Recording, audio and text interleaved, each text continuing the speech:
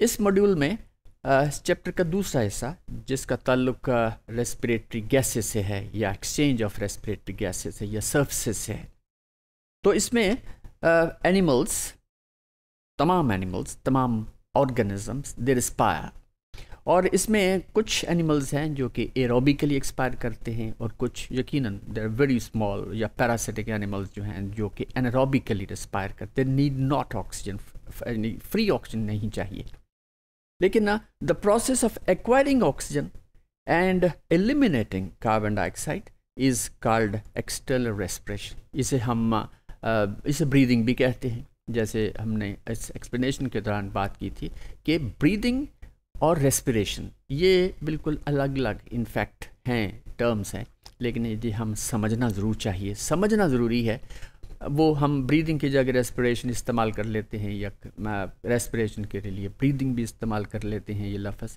लेकिन ब्रीदिंग क्या है? ये simple inhaling exhaling of air है, जबकि रेस्पिरेशन एक टेक्निकल टर्म है जिसके अंदर वो तमाम process right from oxygen intake and giving out carbon dioxide, और इसमें कैसे oxygen is converted into carbon dioxide, और इसमें देयर सो मेनी सीरीज़ के अंदर रिएक्शंस हैं जिसके अंदर फिर ग्लाइकोलिसिस आता है, क्रेब्स साइकिल आता है, वगैरह वगैरह।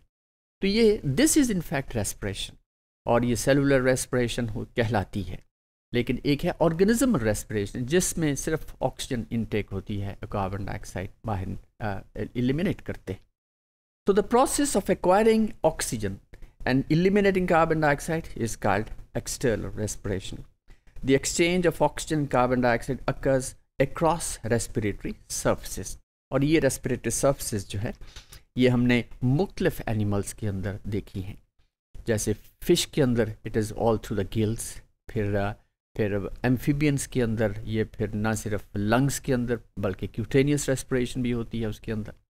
फिर रेप्टाइल्स के अंदर लंग्स हैं जिस ज़रिए से जैसे एक्सचेंज ऑफ गैसेस, इसके बाद बर्ड्स के अंदर और मैमल्स के अंदर।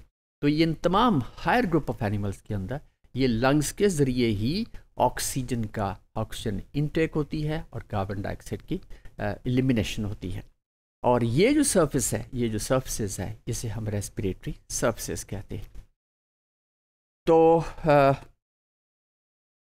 और ये जो प्रोसेस है इनहेलिंग और एक्सहेलिंग का, और ये मैकेनिज्म जो है कि किस तरीके से ऑक्सीजन इनसाइड लंग्स के अंदर पहुंचती है और बाहर निकलती है, ये से हम एक लफ्ज़ वेंटिलेशन का भी इस्तेमाल करते हैं। और ये वेंटिलेशन तमाम डिफरेंट एनिमल्स के अंदर इसका मैकेनिज्म डिफरेंट है। तो oxygen and carbon dioxide that diffuse from areas of high concentration to the areas of low concentration, तो ये डिफ्यूजन कहलाती है। जब भी movement of molecules from high concentration to low concentration हो, वी कॉल इट डिफ्यूजन। और तो ये बाहर क्योंकि ज़्यादा है oxygen, it is said to be 21%, बाकी 79% जो है नाइट्रोजन है। तो ऑक्सीजन हाई कंसंट्रेशन से लो कंसंट्रेशन में मूव करती है, और this is what is called diffusion process. So once in the blood oxygen it is picked up. ये it all depends upon again the animals.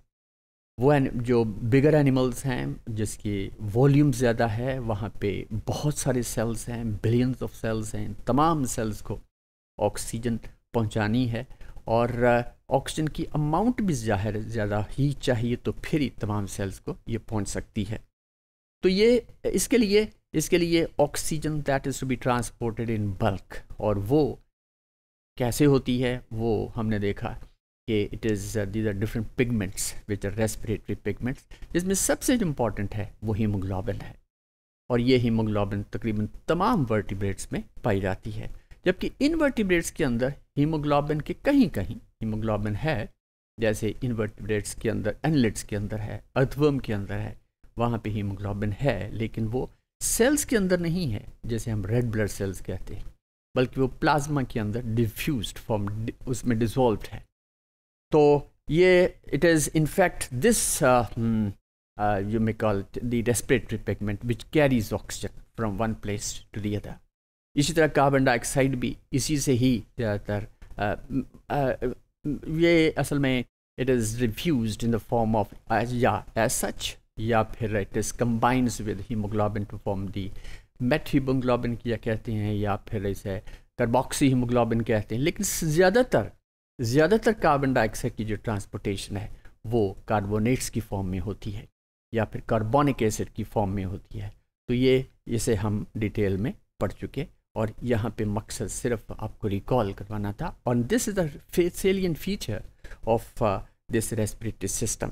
तो respiratory pigments जो हैं वो हमने, हीमोग्लोबिन तो मैक्सिमम है, क्योंकि ये क्यों मैक्सिमम है अमंग एनिमल्स, क्योंकि ये बहुत ही बेहतरीन प्रूफ इसके अंदर साबित हुई है कि it carries oxygen in A वोल्यूमिनस form, बहुत ज़्यादा अमाउंट में आ जाती है।